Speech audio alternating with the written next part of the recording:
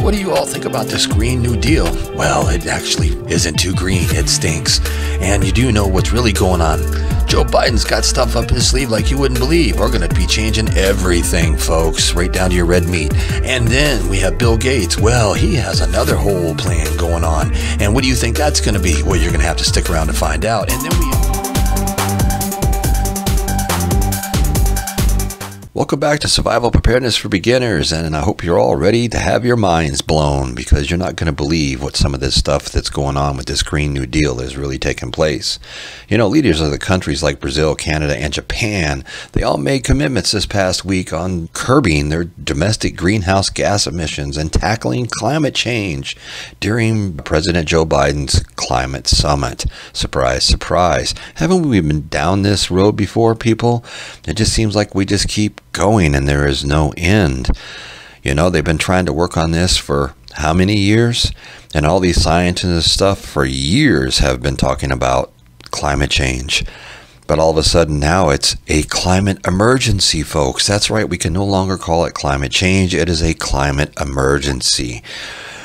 The pledges come shortly after Joe Biden vowed to reduce U.S. emissions by at least 50% by 2030. Pretty aggressive, if you ask me. That's less than a decade, 9 years to be exact, folks. I don't know how they're going to do this, or even how they're going to pay for it. Seems this Green New Deal is a lot of greenbacks, if you ask me. And we're already, what, $27 trillion in debt, and we just keep writing checks and money out like it's water, folks. Somebody's going to have to pay for this. Wonder who that's going to be. Oh, but wait, the Brazilian government, the Brazilian president basically is telling the United States and has asked the Biden administration to provide $1 billion to pay for the efforts in the Amazon rainforest and everything else, to put a stop to all the cutting and the burning of the Amazon rainforest. They want us to pay $1 billion, folks, to basically stop what's going on. I see a problem with that, folks. I mean, come on, you want $1 billion of our money to control a problem that you created, that you don't control? Give me a break. Let's just think about this. You know, there's $1 billion and they're just going to take it and use it for something else. And they're not going to really give two craps about what takes place in the Amazon rainforest, because if they did and they were really worried about the climate change, they would have put a stop to this a long time ago. Now, let's talk about the methane gas real quick. All right. The methane gas that all these different countries and everything say that is really contributing to our climate emergency that we're in. Fossil fuels is 33%, livestock is 27%, landfills and waste is 16%, biomass burning is 11%, rice agriculture is 9%, and biofuels is 4%. So basically, we just cut out everything. More than likely, if we just didn't exist, that would probably be even a better thing, because then the world would be a cleaner place, huh? But that's why we're going to Mars, right? Because it's already clean. We can go up there and destroy that. But that's a whole nother video. Now, let's just cover some quick things that you might find mind-blowing, folks. So, under Uncle Joe's new planned deal here for his Green New Deal, no more red meat. He wants to cut 90% of red meat consumption in the United States by 2030. That's right, folks. No more red meats by 2030. I don't see that happening. I mean, let's be realistic. They want to allow you only 4 pounds of red meat per year. Really? I mean, come on, folks. Let's think about this for a minute. It's just ridiculous. So you come up with some of these most asinine plans that you've ever heard of. Just like, okay, electric cars. They want 50% of all cars made to be electric by 2030. Less than a decade. Okay? 10% of trucks. They want everybody tied to the grid. See where this is going, folks? They want you tied to the grid. So if you're a self-reliant person, if you're a prepper or anything else, this should be a big wake-up call for you. They also want heat pumps for all. Now, these heat pumps in today's prices start at about $6,000 a piece. All right. Once again, we're tying you to the grid. They want to make sure that you're doing away with all types of fuels. They want natural gas gone. They want oil gone. They want gasoline, diesel. They even want, if you live out in the woods, a country, or anything, you have a fireplace or wood stove, they don't want you burning that either to heat your home. You need to connect to the grid and get yourself one of those handy dandy heat pumps. I know, folks, it's hard to believe, but this is what they're talking about. This is their agenda. This is the Green New Deal.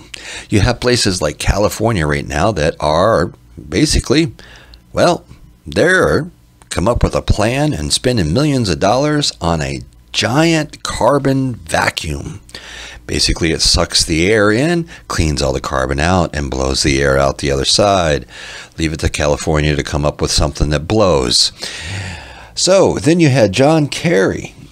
Now, he was at this nice little summit, and he did speak, and he made this quite interesting, totally ridiculous statement that is almost impossible to do.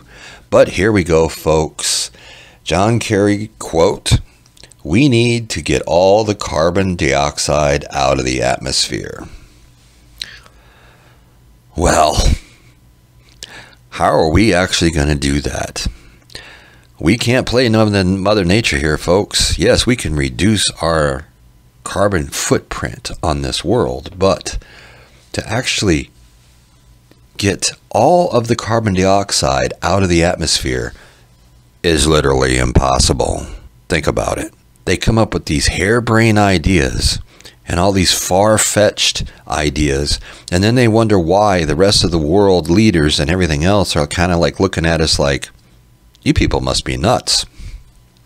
And I think they are going nuts, you know. But then again, speaking of nuts, let's just move on down the road here. Let's talk about what Bill Gates has planned for us. Now, he's all in cahoots with all this kind of stuff because, you know, they want all kinds of different things. He's the fourth richest person in the world right now, and he has secretly been buying up land in 18 different states all across America. He is now the largest landowner, folks. He has over 250,000 acres distributed out between 18 different states. Now, the guy is worth $121 billion, so I guess if he wants to buy something, well, he can buy it. He gets away with it, all right? But what's he doing with that land? It's not going to be for farmland, and he's not going to have growing fruits and vegetables. No, folks, that's for his bugs, insects, and worms and everything else that he wants to turn into, well, you guessed it, food for us to eat, since we're not going to have any more red meats. So we're going backwards in time, folks. Won't be long, and we'll be like the cave people. Only we won't be allowed to have a fire. We'll have to sit by our heat pump, won't we? You know, there's quite a few of these billionaires that are all in cahoots and all backing a lot of this Green New Deal and backing what Bill Gates is really doing. You know, you have the Walton family. And now, if you don't know who the Walton family is, well, walk into your local Walmart. They're the ones that own Walmart. All right. You also have Jeff Bezos. Well, he's another billionaire there. You know, he owns Amazon, but he also owns Whole Foods. And he wants to be in on this deal too.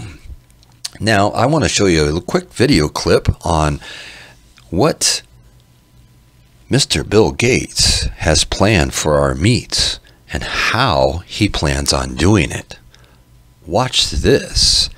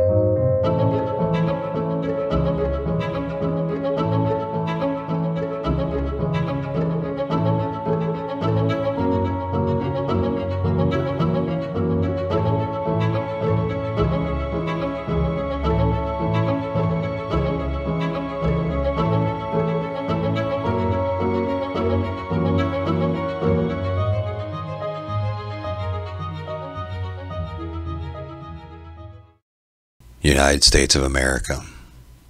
Is that the future for our kids, our grandkids, and everything else? Lab-grown meats, bugs, insects, worms, everything that they want to try to do? I think not, folks. As a prepper, what I would suggest people start doing is maybe you need to start really looking into freeze-dried foods. Yes, it is the top of the line. It is the most expensive thing that you can buy for your preps as far as food products go. But they do last for 25 or 30 years, which pushes us past the Green New Deal. Or if you do have the money, you may want to start looking into buying your own freeze dryer. Yes, those things are going to set you back between $2,500 and $5,000. But at that point in time, you can freeze dry anything and make your own meals, or just store your own products. Your own real meat, not lab grown, and without bugs. Another thing that you're really going to have to start figuring out what to do is how you're going to get around the fuel. It is very difficult for most people to store a lot of gasoline for generators, or, a lot of propane and all those different types of things. Now, if you do live out in the country, you do live out in the woods, you always have wood. The trick is, are you going to be able to burn it? And are they going to have the climate police monitoring those areas where they know where people live? Or are they burning? Will they have satellites, since there's so many of them up there, watching over us? But where there's a will, there's a way, right, folks? You're going to have to really start paying attention to what is going on with this whole scenario. And if things really start to go south, well, we're going to have to make drastic measures. You're going to have to really start stockpiling as much as possible. But I don't think you're going to have to stockpile as much as vegetables and things, or you're going to have to stockpile meat. And figuring out how to do that safely, that's going to last for a very long time. That's going to be the trick if you can't afford the freeze-dried foods that you know are going to get you for 25 to 30 years. So maybe it'd be a good idea to save up money and buy maybe 1 can of a freeze-dried meat product per month and put it into your stockpile. At least you know it's good for 25 or 30 years. It's not like it's a waste. It's a lot cheaper for the common man in the sense of being able to afford than going out and buying his own freeze dryer. Because you see, you can do meats a lot of different ways, but the trick is to get it to last for that 25 to 30 years. The only real way to do that is freeze dried. So let's all just hope and pray that none of this does come to terms by 2030. The government has been trying to reduce all this climate change and redo climate change and get it under control for how many years now? I think it's all talk and no action. So this is Survival Preparedness for Beginners. I hope you all got a little bit of information out of this. Hope I didn't blow your mind too much. And I hope everybody keeps prepping. Make sure you're staying on the informative side. And if you want to really make things a lot easier, I would suggest everybody go to Ice Age Farmer's YouTube channel and watch his videos there. He does all the homework for you, folks. It's very simple. Click on his page and it's all right there. The websites, all the information, he breaks it down for you. And you know what? It's very easy to stay on top of because he stays on top of all these topics. So go to the Ice Age Farmer. Subscribe. I don't think you'll be sorry on that one, folks. This way here you're going to be able to get the information you need when you need it. So you can plan for what the Green New Deal and the future holds. Because the miracle year is 2030. So until next time, I hope everybody stays safe, keep prepping, and keep your ears open. Pay attention to what's going on behind the scenes. Till then, catch you all on the flip side.